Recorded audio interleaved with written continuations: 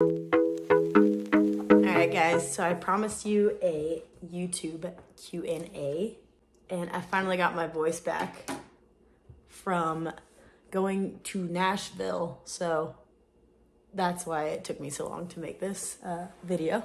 Alright, let's see.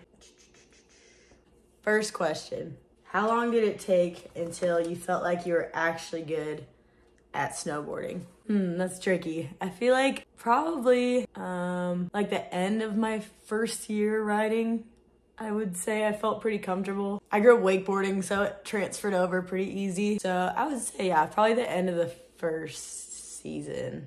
And I rode like a lot, probably like 20 times the first season. What are your favorite goggles? That's tough. I like a couple for different reasons. I like Dope Snow because they're like smaller and I have a small head. And then Electric has Cleveland Smalls that are pretty sick. I steal them from Sierra all the time. And then Blenders just has like sick designs and sick lenses. So I guess whatever you're into. Is Zach my boyfriend? No. Just work friends that ride together sometimes. So yeah.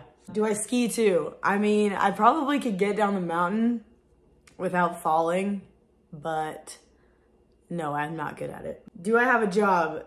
Yes. I started my own business last year in November, and we're killing it. It's called Bib Belts. Look it up, bibbelts.com.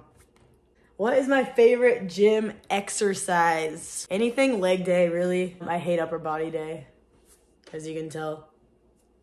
I would say if I had to pinpoint one, I would say deadlifts. I do them like every day. Even if it's upper body day, I just go hit some deadlifts real quick. How do you work seasonally?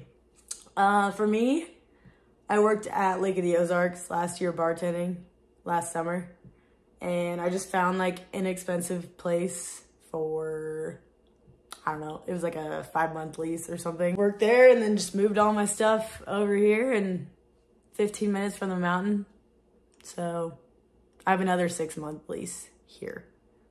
So yeah, you just kind of gotta find a good spot, find a good job, go for it. How to backflip while wakeboarding or snowboarding?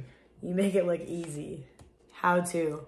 I mean, you really just gotta go for it, I would say. Obviously practice on like a trampoline or something like that before you just full send it. But I guess really just like go into it with speed and then trick flip off your back edge and just spot your landing. And yeah, that's pretty much it for my Q&A. I don't YouTube very much, but I'm trying to get back into it. So if you like this video, like this video. If you don't, then do one of these. I guess comment if you want more. I think that's how that works. I don't know. Sorry, I lost my voice, so it's like kind of there, kind of not. Thanks for watching.